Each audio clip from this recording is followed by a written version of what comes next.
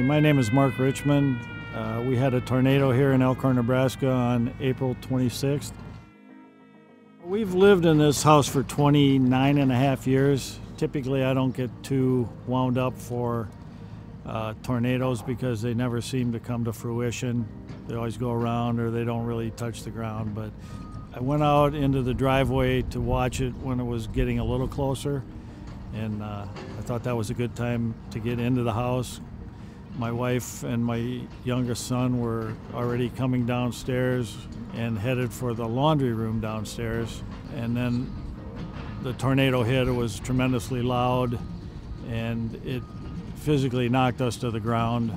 After a few minutes, well, it was probably 10 to 15 seconds, the sound just quit. It was very quiet. I looked up. I saw the sky. Bear in mind that I'm in the basement. You shouldn't see the sky from the basement. We checked with each other to make sure we were all right, and then we went out to survey what had happened.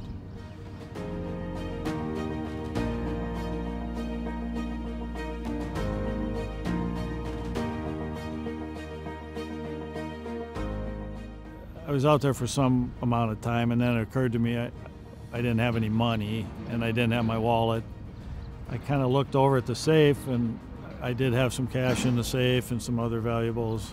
My biggest concern at that point was, would the electronic locks even work?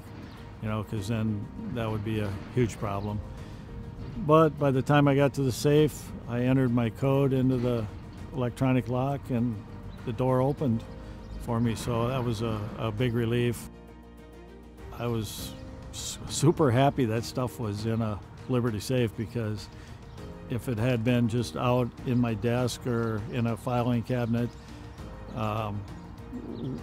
it would have been a crapshoot whether you find any of that stuff ever. So it was a big deal. This is the second Liberty safe I've owned. I've looked at a lot of different safes. It's pretty obvious that Liberty is one of the best safes out there. It's well made. Everything fits great. Some safes are a little bit tinny or seem flimsy, but I've never had a problem with my Liberty safe, and I'll probably never buy anything but a Liberty safe. So very happy that my valuables were in that safe.